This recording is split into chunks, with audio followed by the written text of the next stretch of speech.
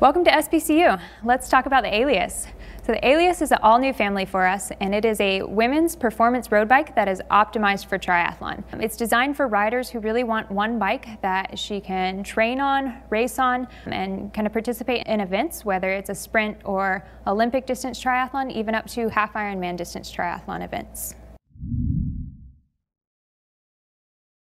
You will see a lot of features on the Alias that really speak to the aerodynamic properties of the bike. If you look at the down tube, if you look at the fork, those are tube shapes that are inspired by Vinge. So we took what we learned in the development process of the Vinge and applied it in a way that makes sense for this rider.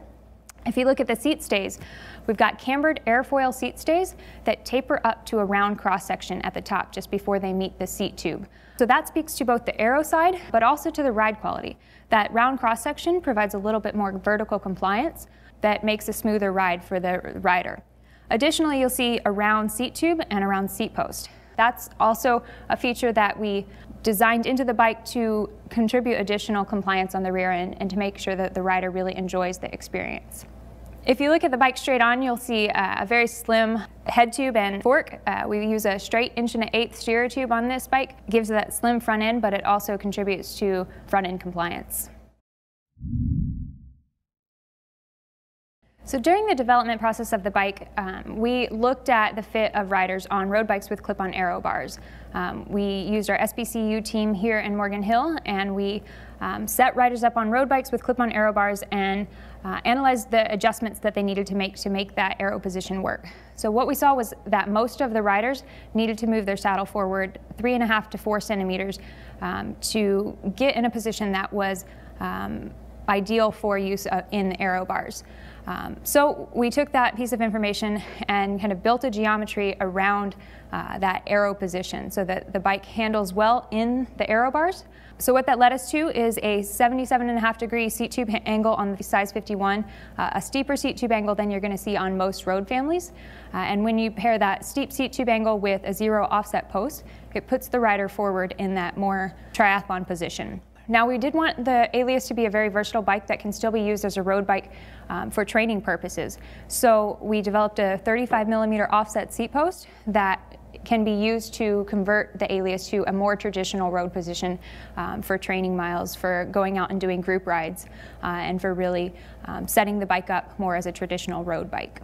Other parts of the geometry that you will notice are going to be short chain stays that keeps that rear wheel tucked so that the bike handles well when you are forward in that aerodynamic position. And then stack and reach numbers that are kind of optimized around the way riders have their bikes set up. So we did take a lot of data at the events that we have visited, and we built a geometry that allows the riders to set their bikes up the way that they're actually riding them. So a little bit taller head tube to get the appropriate stack height. So one of my favorite things about the Alias is the remora. The remora is a nutrition storage device that bolts onto recessed rib nuts on the top tube. So this is a rubber material that is slotted at the top so you can easily access your gels and bars while you're on the go. And the remora actually is placed directly behind the stem in what we call a dirty air zone. So it actually increases the overall aerodynamic properties of the bike by reducing the drag. The remora is available aftermarket, and it does come with straps to use on other bikes that don't have the rib nuts on the top tube. So the Alias comes in 2 different configurations. We have both tri models that come with a 0 offset seat post and the clip-on aero bars, as well as a rib cage. So those are race ready out of the box in that tri configuration. We also have models that are set up for road. So those models come with a 35mm offset post and without the clip-on aero bars.